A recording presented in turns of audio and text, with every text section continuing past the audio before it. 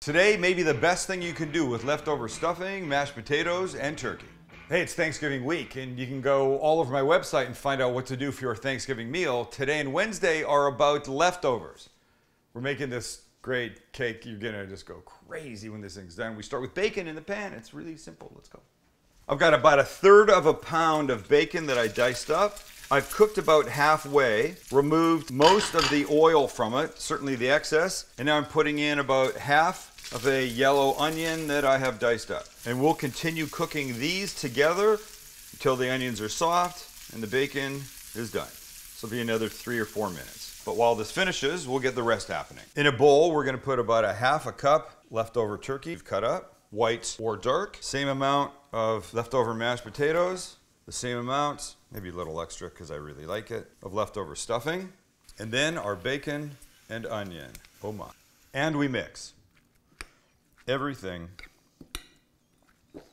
together beautifully. And what's nice is because you've got these soft mashed potatoes in here, you're not gonna have to worry about like a binder. It's gonna keep together by itself beautifully. Just make sure you got everything all nice together. And when you're there, we'll add just a little more seasoning, a little salt, pepper, finish mixing, and then we're gonna shape them. And then to make your life easy, just put a little oil on your hands and shape these to 4 patties. Just like that. And they're ready to cook. And then to a pan with a little butter and oil melted, and go our cakes. Excited already. They're gonna take 3 to 4 minutes aside, I'm thinking. Get brown and crispy. Nice to keep them a little soft in the center. And we're ready to flip. How beautiful is that?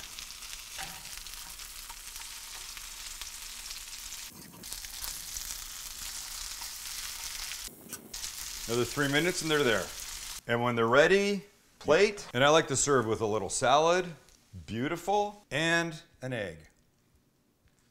And I'm so ready for a bite. So of course you should try it by itself. See if you've got that crispy outside and still soft inside.